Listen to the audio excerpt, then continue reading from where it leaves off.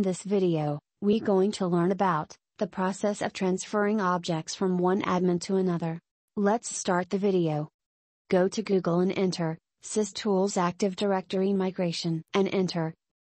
Now click on the link shown on your screen. Then click on the download button. Now install and run the software. Enter the ID and password as administrator to log in. After a successful login, this screen appears on your device. Now to register your domain, click on the Register Domain controller. Here window pops up. And enter the required details, then click on the Save and Continue button.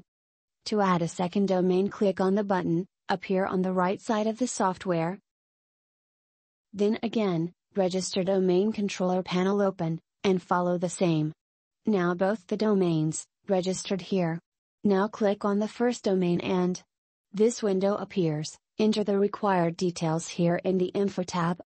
Then click on the Save and Continue button. Now here you see validation is successful, icons come up with green dots.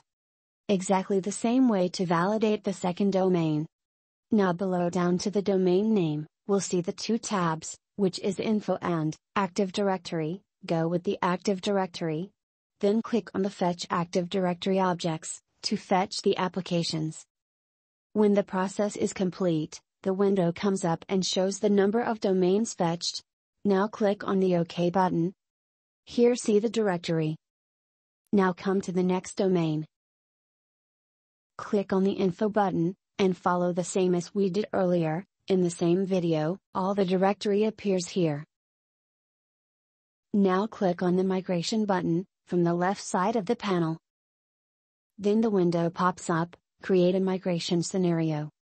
In the scenario name field, name accordingly. As I mentioned, test 1. Then in the source and destination fields, enter the domain according to the requirements. To proceed, click on Save and Continue button. Click on the Task tab, shown on the right side of the software. Then click on the Create Task button. Now shows up. Name your task, make a check mark on the object you want to migrate, and click on the Save button. Here all the objects appear in the source domain. To select the object there are 3 dots, with each object click on that, as I did with users. Now on this window, here tool provides you with 2 options, such as Merge, to merge the object, and Create, to create a new object. Select as per the need, and click on the Select button. Now here select the object to be mapped at the destination domain. After selecting, click on the Start Task. Alert comes up and ask, do you want to start migration? Click on the Start button. When migration done, here status change was initiated to complete. Then click on this icon. The window shows the completed migration details. Now to download the report, click on the Report button. And select the Domain tab. Here users have 3 options to download the report, which is Summary, Migrated to, and Migrated from. Select as per the need. To download the summary you have option to download the report from all and from both domains. Now that you have done all the requirements, click on the Download Report button, to download and save the report.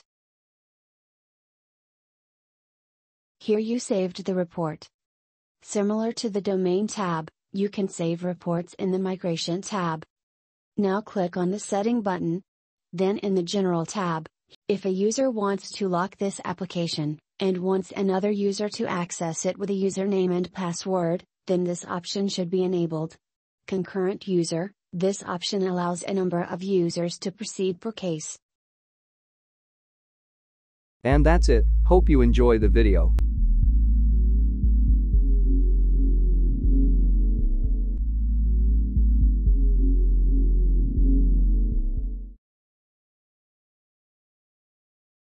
Log on to the given product page. for more details on purchasing the product. For any query, mail us at support@SysToolsGroup.com. Thank you for watching.